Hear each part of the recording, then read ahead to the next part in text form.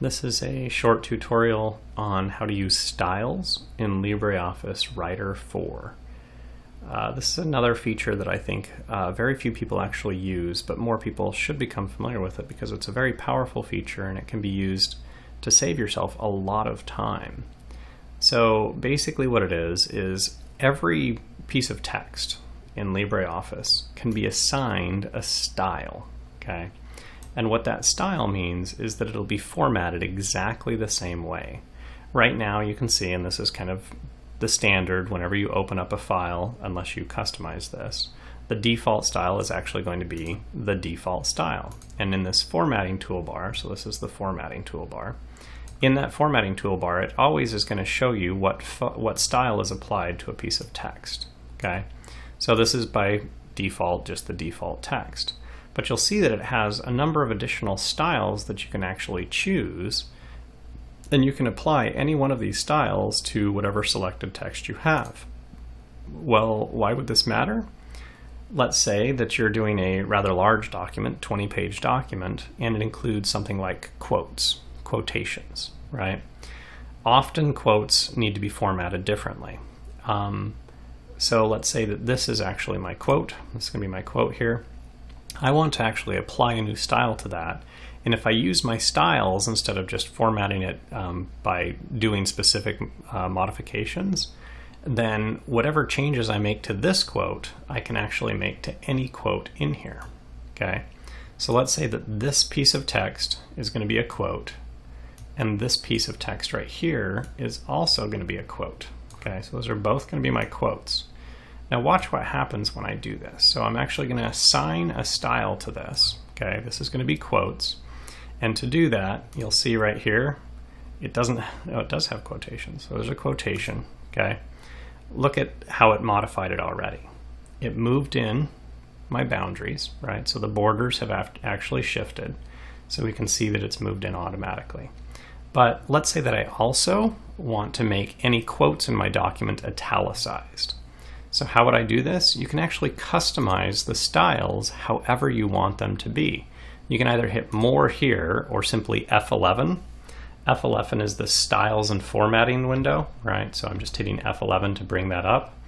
And then if you want to customize a style, just simply go to that style, right-click it, and hit modify. You'll then get this option for completely customizing everything that you want. So you'll see right here, it's already got before text and after text. Those are customized. But if I want to make it italicized, so all I would have to do is go to the font tab and hit italic. And then once I hit apply, so here's that quote down here, watch what happens. Okay, so it's automatically applied to that. Now, the nice thing about this, so I'm done, that's how I want all of my quotations to look. I can close this window. Then once I've got my style set up how I want it, watch what I can do.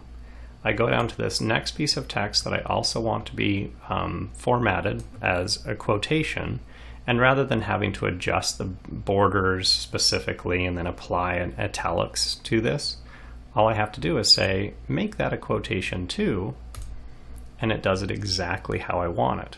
And if I wanted to make any changes to this, right? So let's pull up so you can see both of them at the same time. Let's say that I wanted to slightly modify everything that is formatted as a quotation. So if I wanted to modify them all at once, and this is the real power of styles, watch what happens.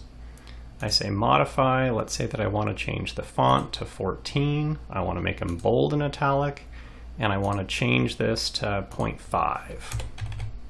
Okay, so oops, I missed that. I'm going to change that to 0.5 and this to 0.5.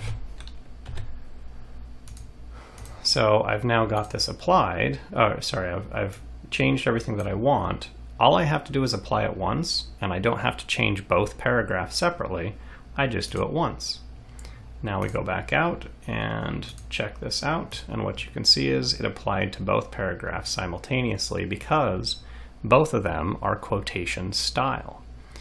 Likewise, if I wanted to change this text from default, right, or change the default style, watch what happens when I change this to what would be more common for actually formatting a document, say that you're going to submit for a class. I can go to my default style, right? Let's see.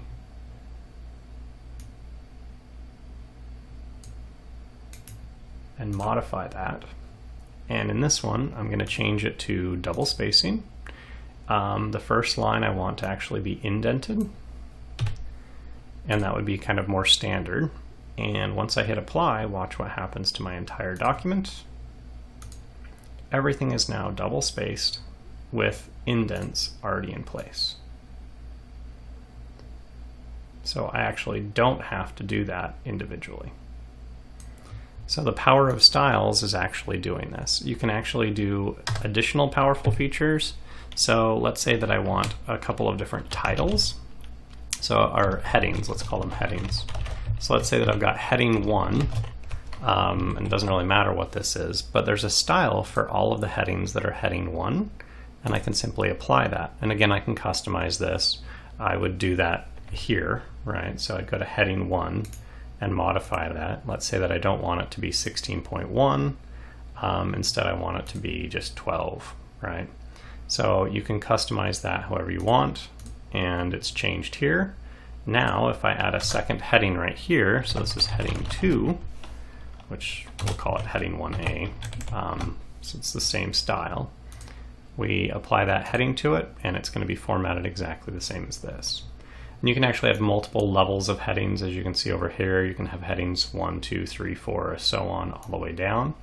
But the nice thing about styles is once you've created them, you can apply them to any piece of text, and it automatically makes it whatever style you want it to be. So it's a very powerful feature, very useful feature inside LibreOffice.